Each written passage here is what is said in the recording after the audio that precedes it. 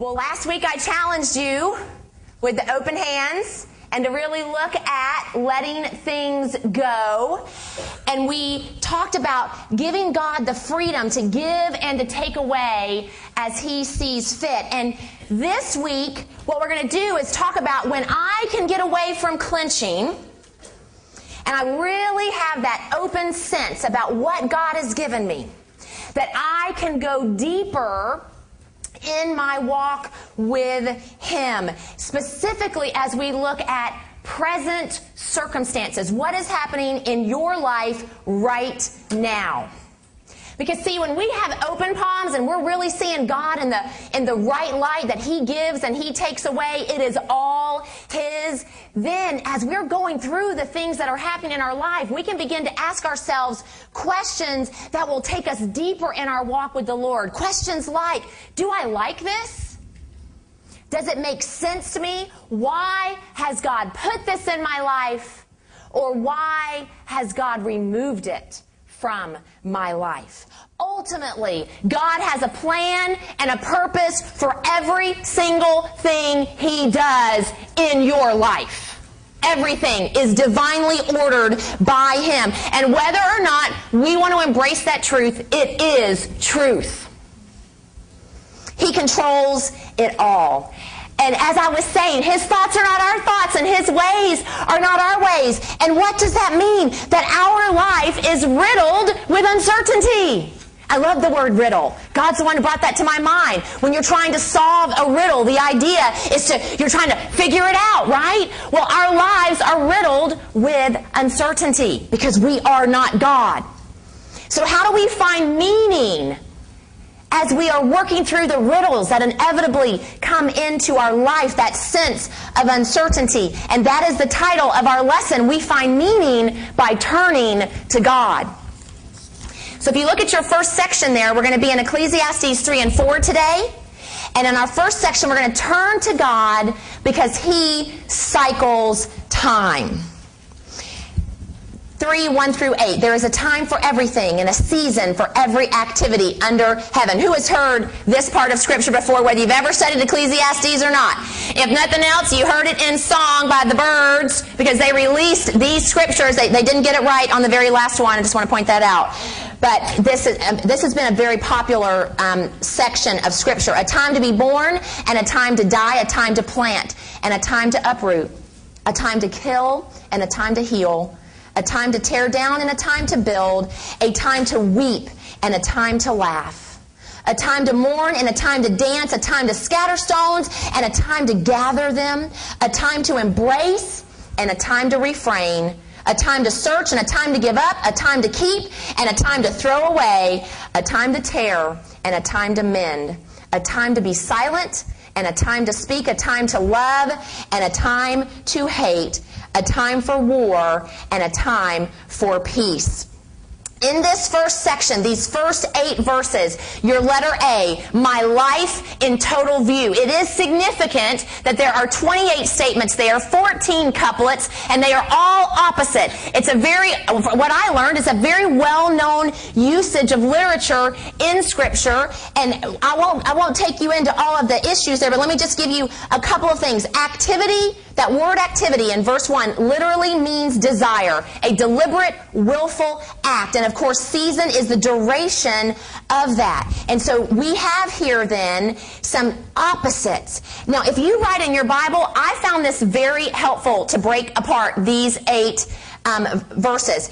2 and 3, those are 2 verses that I bracketed. A time to be born, a time to die.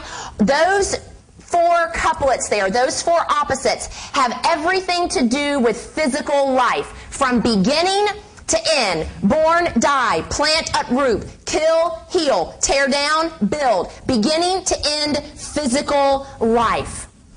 Now, oftentimes, people we like the positives in here. We like being born, we don't like being died. We like planting, we don't really like uprooting, especially when God is trying to uproot something in our life. We don't like the idea of kill but we like the idea of heal. So I want to just pause here and make a very important point. According to God's plan, there is a time for everything, a season for every activity. Let's take the point of kill. Do you know that in each one of your bodies, unless you have a genetic defect, God has implanted in you the ability of the body to assess cells and how well they are operating. And if they are not operating appropriately, your genetic makeup says to the body, go to that cell and kill it. And do you know there's a genetic defect called La-Framini syndrome that specifically inhibits the body is not able to go and kill cells, specifically cancer cells, that need to be killed.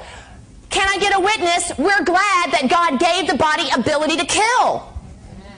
So we need to make sure that we look at God's Word and understand that we don't just try to apply it the way that the world would suggest that we apply it. For everything there is a time. Okay, verse 4, those two couplets, weep and laugh, mourn and dance. It's simply our response, our emotional life as it relates to what we experience in verses 2 and 3. So what is our response to verses 2 and 3? That's part of our emotional life. Verses 5 and 6. This has to do with my affection for people and my interest in things. My affection for people and my interest in things. That's verses 5 and 6. I wish I had time to just really unpack every single one of those. But it has to do with my affection for people and my interest in things. Verse 7 stands alone. It has to do with mourning. Specifically, in the Hebrew culture, when they were in mourning, they would tear their garments. And they would be in silence during their time of mourning. So that's the idea of tearing. And then when mourning is over, we mend. And that there is a time to be silent. And there is a time to speak. And then verse 8, a time to love, a time to hate, a time for war, and a time for peace. These look at things I can control and things I cannot control. I can control the giving of love. I can control hating. I cannot control war and peace. And so that, again, what he is saying here is every single thing in my life is in total view of God. And he's covering it all. So my life in total view. Look at letter B. My work in total view. Verse 9, what does the worker gain from his toil? I have seen the burden God has laid on men. He has made everything beautiful in its time. I'm going to pause right there. Solomon is asking, really, what is the point of work? Why would I work? And it applies to all work. And so a couple of things I want to point out here. Your work can become a burden. If you are so busy working that you never take the time to actually enjoy what God has given you to do, we have to see all work as a gift of God. And so we need to take time to enjoy it. By the way, your work can be beautiful. God has given it to you for a purpose. And so consider it a gift. Listen to this. Nothing about my work is random or godless. It is precisely aligned and God ordained. It is not the most important work that's meaningless. It's that the most trivial things that we do have great meaning. Really, our work should bring honor and glory to God. So that's my work in total view. Let's finish out verse 11 to get to C. It says that God has made everything beautiful in its time. He has also set eternity in the hearts of men, yet they cannot fathom what God has done from beginning to end. We could talk 45 minutes on that one verse. Okay, I'm just telling you. I love it. I've loved studying it. Let me give you some things about letter C, God's work in total view. God's work in total view. Specifically, God's purpose is clear. He has linked us with Him by placing eternity in our hearts. He's linked us with Him by placing eternity in our hearts. God's void. It's God's void. It is not a void that can be filled by stuff. It is not a void that can be filled by your husband. It is not a void that will be filled by your children. It is not a void that will be filled by your service in the church. It is God's void. No one, nothing can satisfy it. And by the way, for those of you who are petrified about witnessing, something that I read as I was studying this, I loved it. They said, do you know, everyone, we all share it in common, a void in our life that God has given us. If as you're listening to people, you will find their connection to God, that eternity that has been set in their heart, and you connect the dots in their life about how God is the only thing that can fill that sense of longing in their life, you will have many opportunities to share the good news of Jesus Christ. It is not about following a formula. It doesn't have to be that way. The words don't have to be perfect. It's called listening to what they're saying. You will begin to hear in their words and the things that they say a longing, because God has placed eternity in their hearts. God's program, by the way, is mysterious. That's another thing in this section. Men cannot fathom what God has done from beginning to end. We can't explain everything in our life. We can't, and we won't figure it out. I mean, I say all the time, I would just love the 5-year plan. Just give me the 5-year plan, God, and I'll know what I want to do. You know, just mark it all out for me. It does not work that way. Anybody can relate? Okay. So we cannot figure it out. His program is mysterious. And lastly, God's time is not our time.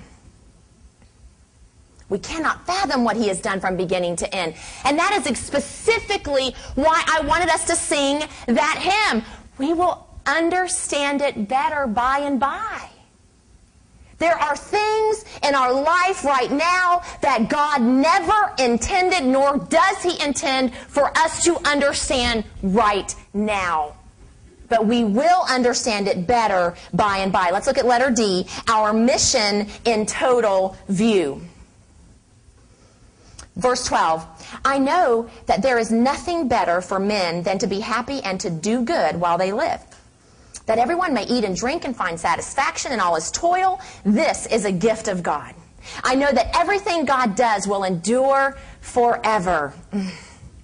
Nothing can be added to it, nothing taken from it. God does it so that men will revere Him. Whatever it has already been and what will be has been before, and God will call the past to account. So 3 things I want to give you about our mission. 1, we need to be thankful.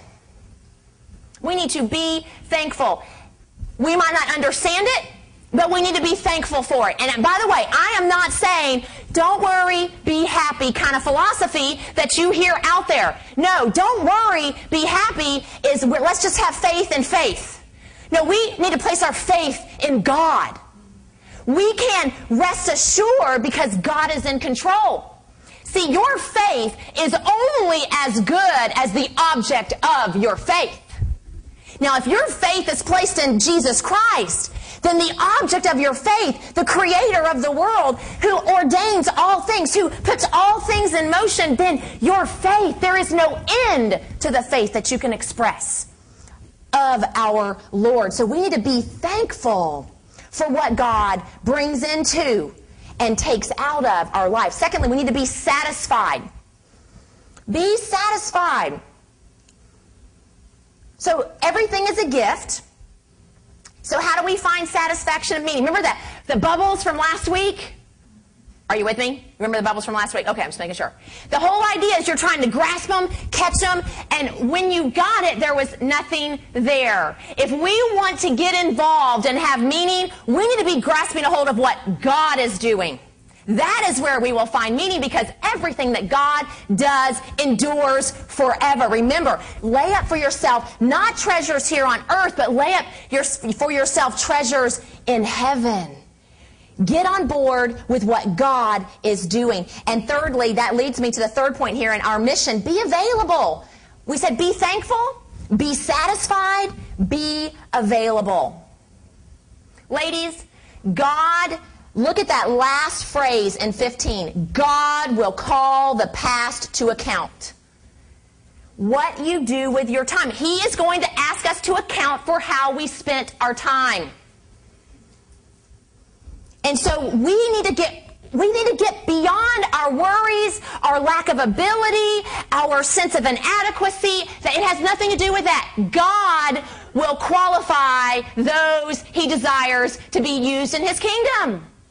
We don't have to make ourselves ready. That's God's job.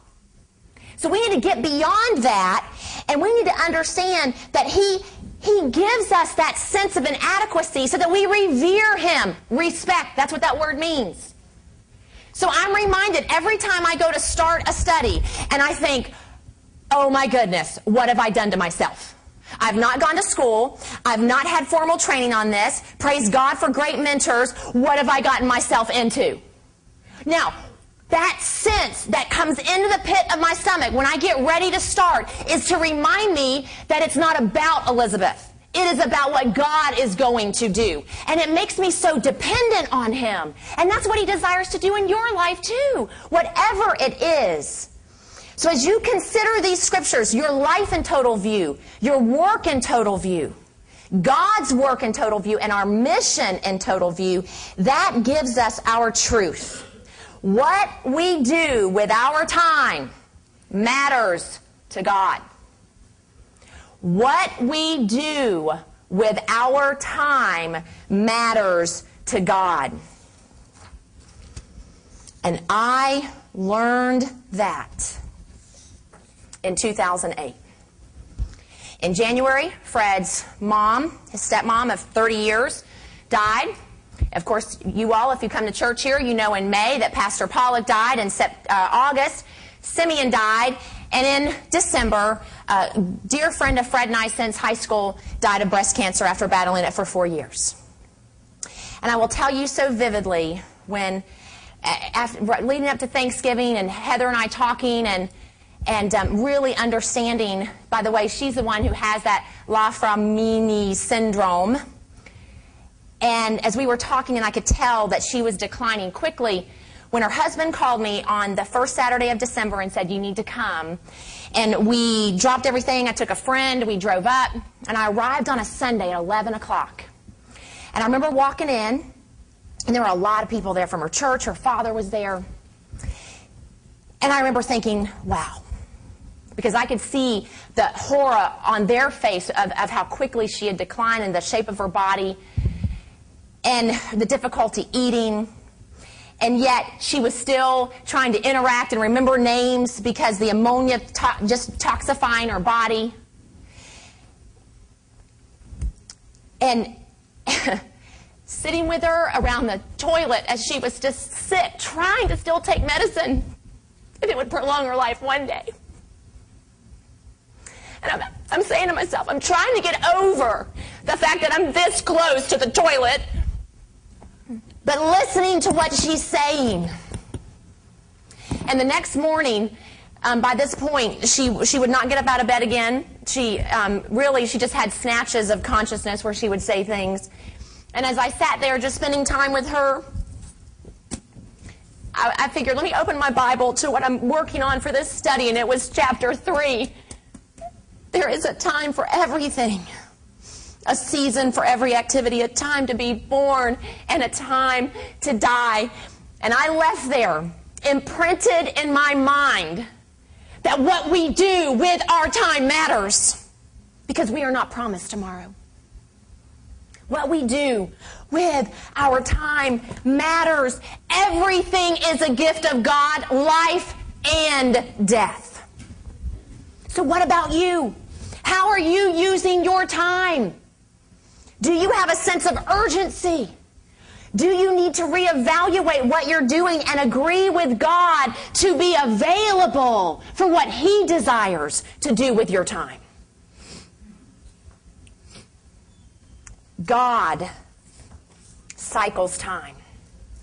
And He also, in section 2, we got to turn to God because He sees oppression.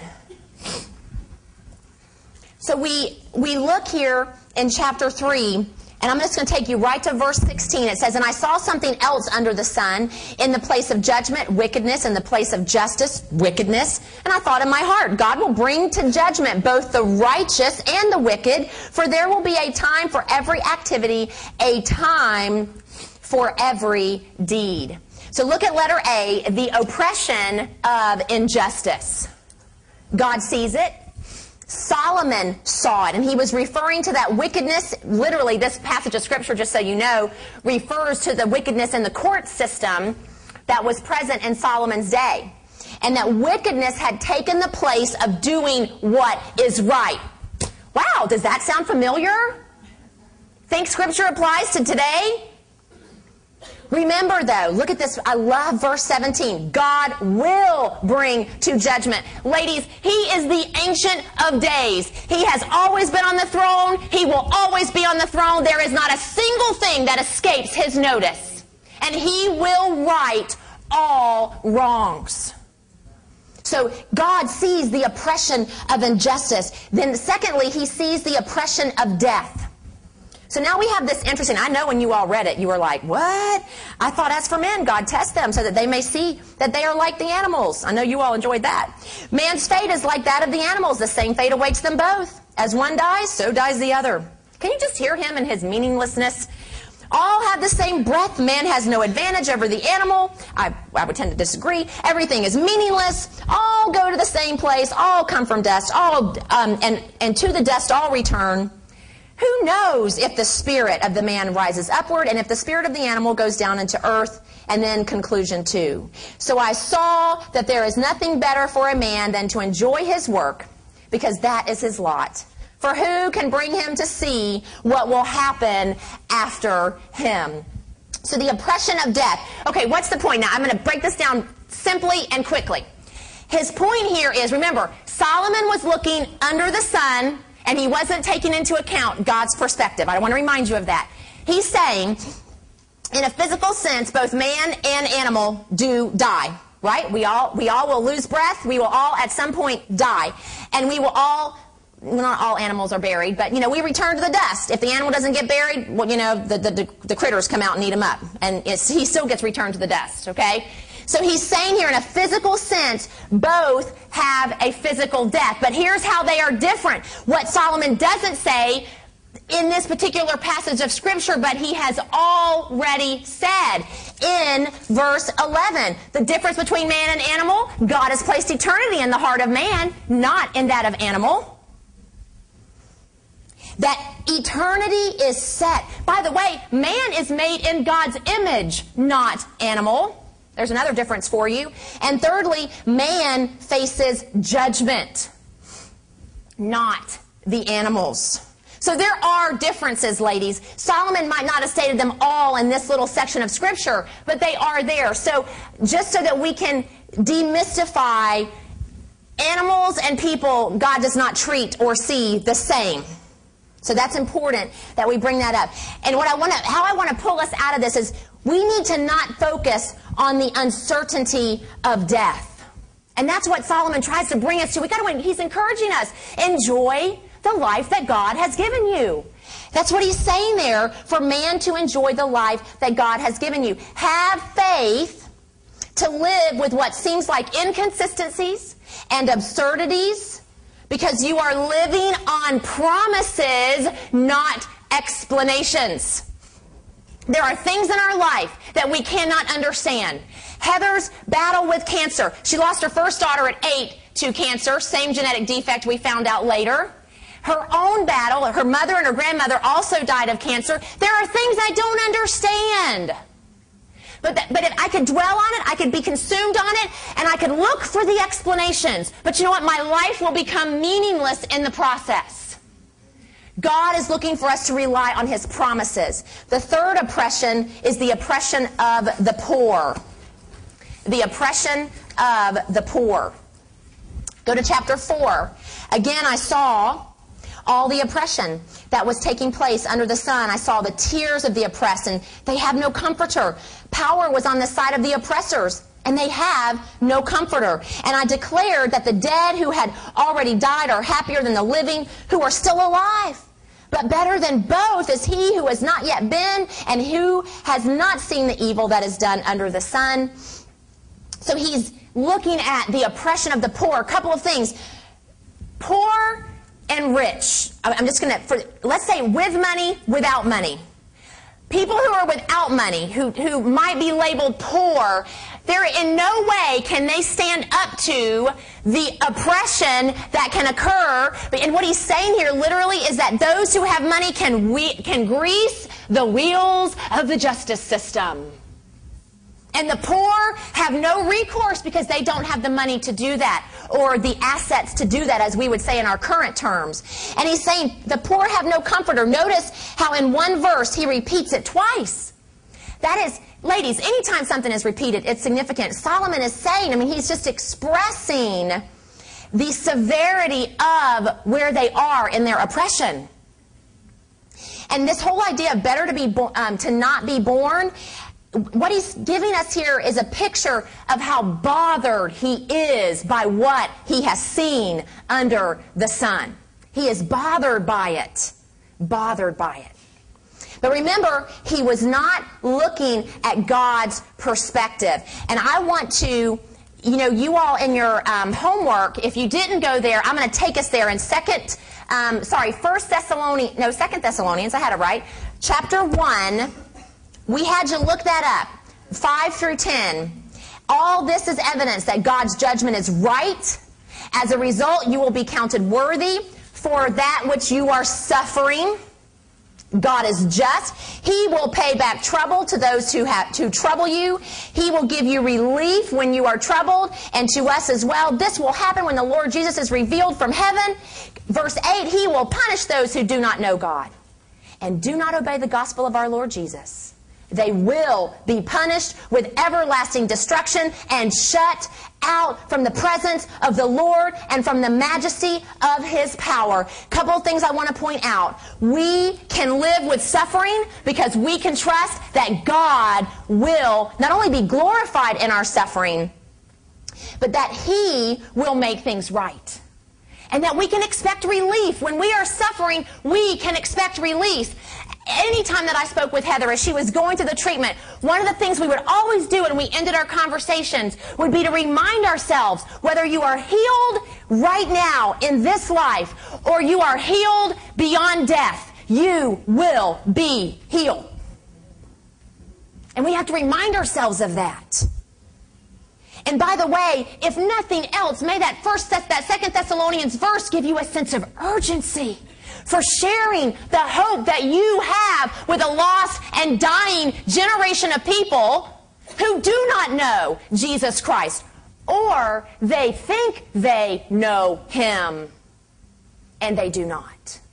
They will be shut out from the presence. Let that fall on you and give you an urgency. And then let's look at letter D, the oppression of obsession. The oppression of obsession. Verse 4, and I saw that all labor and all achievement spring from man's envy of his neighbor. This too is meaningless. The fool folds his hands and he ruins himself. Better one handful with tranquility than 2 handfuls with toil and chasing after the wind. Let's look at obsession. Obsession with working. All labor springs from man's envy of his neighbor. I was talking with a friend yesterday, and you know that phrase that was popularized, I'm trying to keep up with the Joneses? Do you know that we're all Joneses now? I'm not kidding. We're all Joneses now. It's all, I got to have this because so-and-so has this, and if it's not what they have, then I need to, further deepen my spiritual walk because I see her and I listen to her and I feel like I'm inadequate, so I need to get into the Word so I can further deepen my spiritual walk. And our motivation is envy. So obsession with working. We've got to examine our motive. What is our motive? It doesn't mean that working hard is bad. What is our motive for working hard? Are we coveting? Are we competing to be first? Are we envying what others have? If we are doing those things, we will have no time to enjoy what we get for our hard work. And that's what Solomon was saying to us. Also, there was an obsession with laziness. That's verse 5. The fool folds his hands and ruins himself. I love this. Listen to this sentence. It is a slow, comfortable path towards self-destruction. Do you know that that phrase, ruins himself, literally translated means eats his own flesh? How's that for a picture? Laziness. Slow pathway to destruction. And then finally, we've got to look at, rather than being obsessed, we need balance. Now I have to tell you, this really speaks to me. Put your hands up like this. See, when I taught science, because we didn't have balances for everybody, I would always have them hold their hands up, and we would talk about weights and balances and addressing those things. So let me, just with this in mind, I want you to look at what he says. He says, better one handful with tranquility than two with toil. 2 handfuls of toil. So here's what we need to work on. We need to work on balance in our life. Balance in our life. So as you're looking at your hands, think about these things. One hand, we're working. That's toil.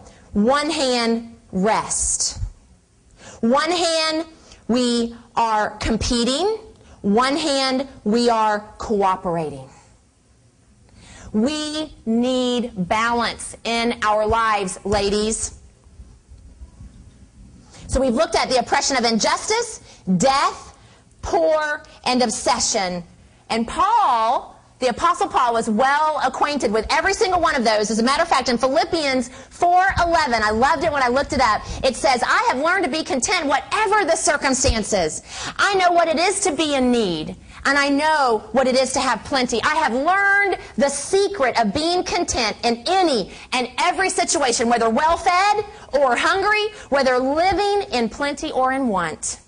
I can do everything through Him who gives me strength. Turn to your neighbor and say, I can do everything through Him who gives me strength. You see, Paul, by the way, I encourage you, you probably, did you see what just happened? You said it, and there was an increase in energy. There was an increase of something within you. Speak the word of God out loud.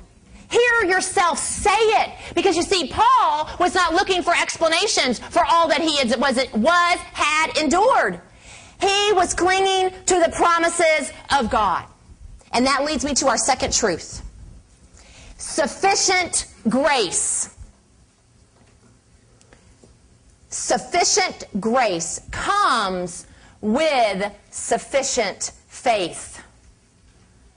Sufficient grace comes with sufficient faith. How I learned that was journeying with Heather at each step. And the closer that the seeming inevitability of death, as it grew closer, I was able to observe, whether it be through talking with her, when we were together, I observed a giving of God's grace in death. Not before she needed it. You know, I just bought plane tickets. You know, I don't carry the plane tickets around with me because the event's not until the end of April. I pick up the plane tickets when I need them. In the same way, God gives you what you need at the moment that you need it. And in the process of being able to receive it, I need to have sufficient faith, claiming the promises of God, not looking for explanations. What about you? What oppression are you facing right now that God is asking you to have faith in His promises? Rather than looking for explanations, choose to cling to the promises of God. He is true to His word, ladies. Let's look at section 3. Turn to God. He gives companionship and advancement. Verse 7 of chapter 4. Again, I saw something meaningless under the sun. There was a man all alone. He had neither son nor brother.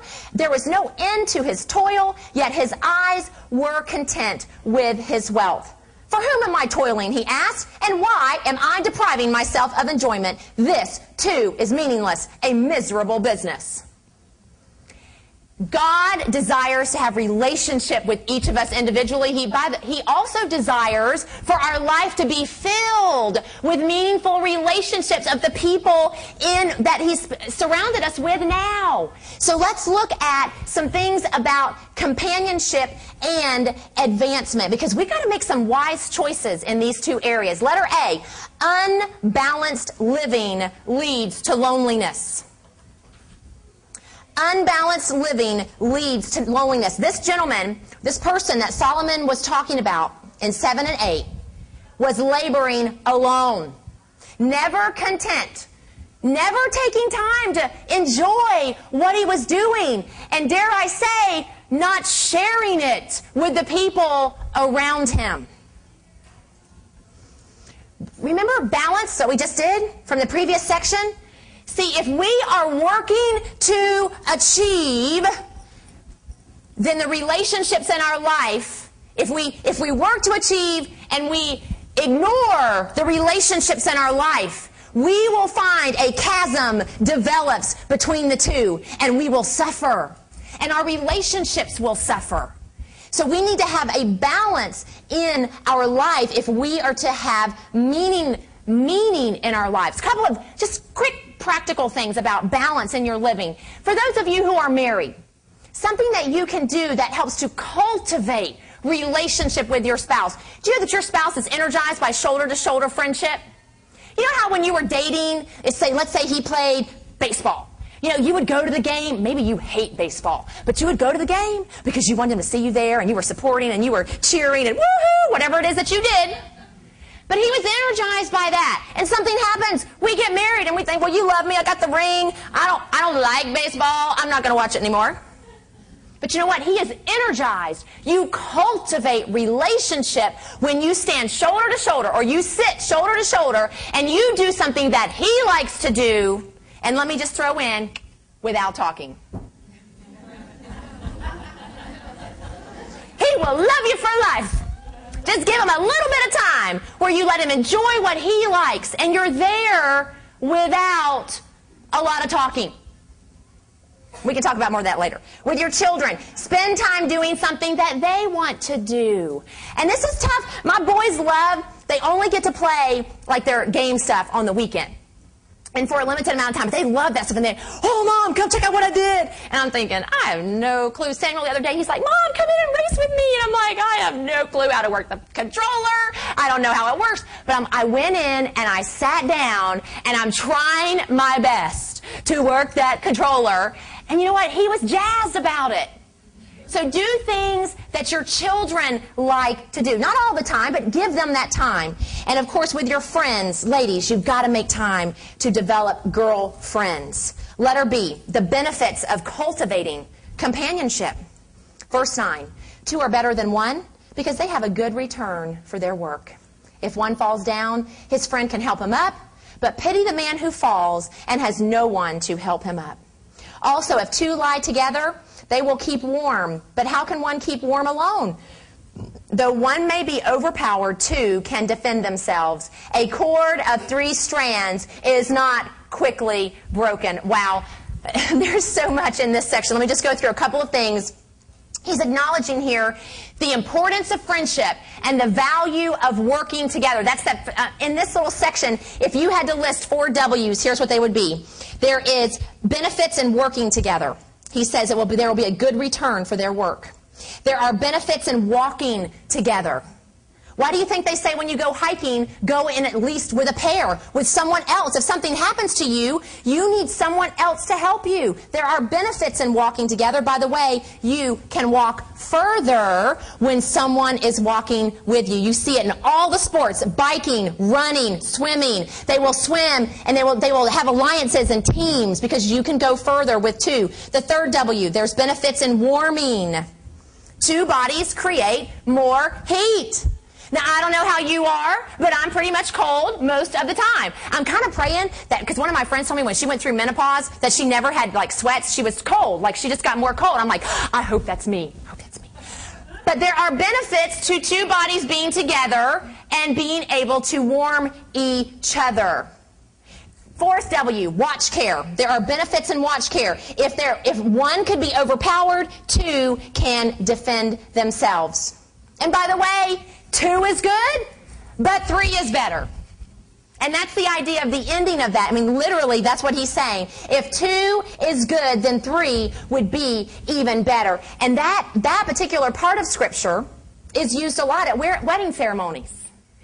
And Gary Payne, I love it, and he talked about it when he preached a few weeks ago, but he does the triangle. And he says you have God up here, you have your husband here, and you have you here on this side of the triangle. There are three of you.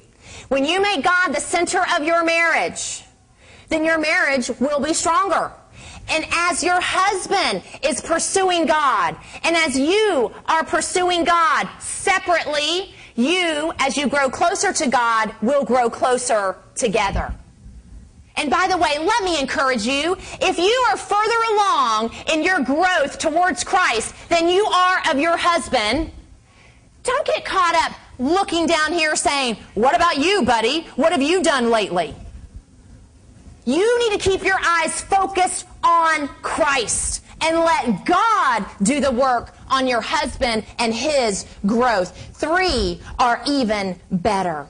Letter C, advancement that is meaningful.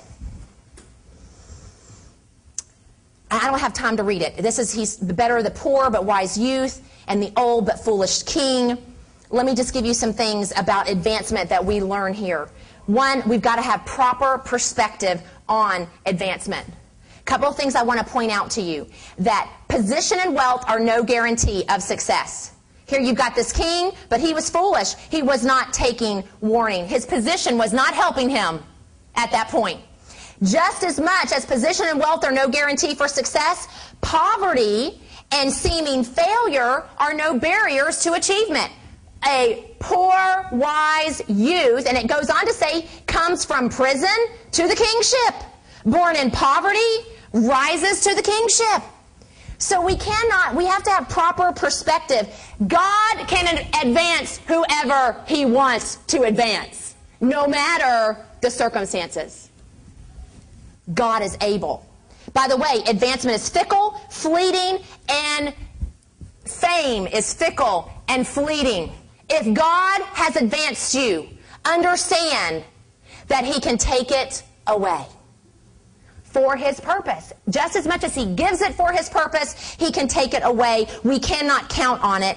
And by the way, verses 15 and 16, really, I love it. I saw all those that lived and walked under the sun, and they were following the king. But then look at 16. There was no end to all the people who were before them, but, love that, those who came later were not pleased with the successor.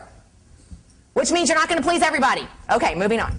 So what do we need to do? What do I want to give you for advancement that is meaningful? One, we've got to choose God's wisdom over foolishness. In other words, choose to please God rather than attempting to please people. Secondly, you have been blessed in order to be a blessing. Whatever it is, however small it is, you have been blessed so that you can be a blessing. What comes to my mind at this moment, some people say, well, my house, my apartment, it's too small to really have people over. Do you realize that so many people in the world don't even have a house that size? Use what God has blessed you with to bless others. Invite people in. Make them a meal. Sit on the floor. The fellowship is what is meaningful, not the space that you have. Thirdly, remember that God advances you to advance his kingdom agenda. And we need to focus on that. Because if we'll focus on the fact that God has placed me where I am, be it in motherhood, be it in Bible fellowship, teaching role, whatever it may be, it is for his purposes and his purposes alone. And I need to have that as my focus. God gives us the ability to work, and he gives us the ability to enjoy it when we are balanced. He gives us relationships, and he gives us many benefits of those relationships when we take time to cultivate them. Maybe we're sitting here thinking to ourselves, well, I don't really see that I'm getting a lot of benefits from my working and from my walking and finding warmth and compassion. Ask yourself, am I spending time cultivating the relationships that God has given me? And He advances us to advance His kingdom. Here's what I want to say. Time is short. Our life on earth is speeding by. Tomorrow is not guaranteed. We need to look to God to help us make choices. And that leads me to our third truth. God's way is balanced, beneficial, and brings meaning. God's way is balanced, beneficial, and brings meaning. Underline God's way.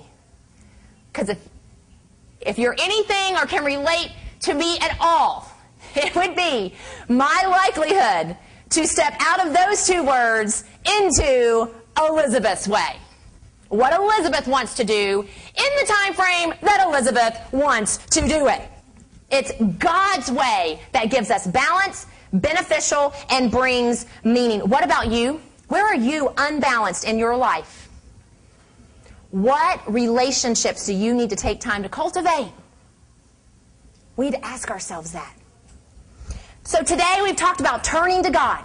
Turning to God because He cycles time. Turning to God because He sees oppression. Turning to God because He gives companionship and He gives advancement. What are you turning to? Is it your friends? Your spouse? Is it the comfort of all the friends lists you have on Facebook? Or whatever one that you're happening to be on? By the way, they're saying that the percentage is astronomical of growth of those ages 35 and over on Facebook. Overtaken teenagers and college-age students. What does that say to me?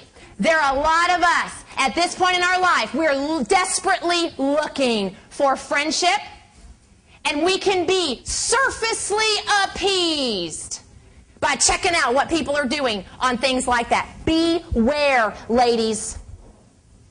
We've got to purposefully turn to God instead of other people and things because God is sovereign and He is in control. Everything that He does endures forever. Nothing can be added and nothing can be taken away. Last week, we had a picture of the cross and I said, look and search for the cross diligently in your life. This week, I'm saying to you, stand before the cross of Christ in your life and understand that it endures forever. You can add nothing to it, and you can take nothing away from it. The cross endures forever. This week, focus. Not only searching for the cross, but understanding it is perfect, it is forever. Our fears, anything that we fear can turn to an overflow of abounding love and trust in our Lord. Trust that His timing is perfect because there is a time for everything and a season for every activity. No matter what you are in, you can trust that God makes everything beautiful in its time. Trust His ways. We are not going to understand everything, and there are things that aren't fair, but God is a righteous judge.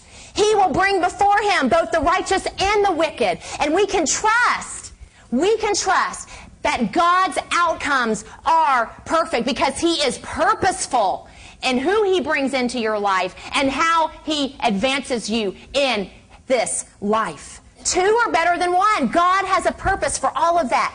So we can trust that longing that we feel that no one or nothing can take care of, that eternity that God has set in our heart. The fact that we cannot fathom from beginning to end that and all that God has done.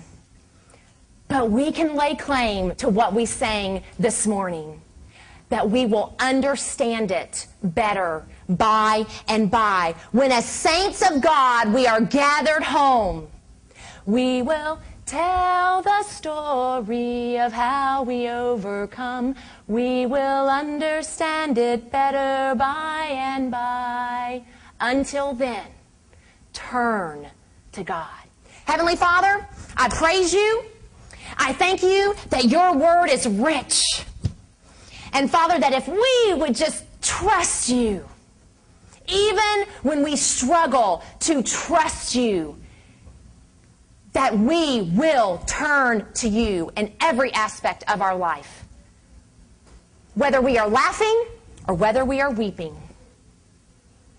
And so, Father, I pray this morning that you would take your word, reach in to the depths of each woman, and show her how you desire to bring meaning into her life through the season that she's in, the activity that she is doing, no matter the oppression that she faces, because you have surrounded her with people for a purpose, and you are advancing her for your kingdom's agenda. And may we turn to you with expectant faces that we can lay claim to all that you have promised in your scripture. And I ask it in Jesus' name, amen.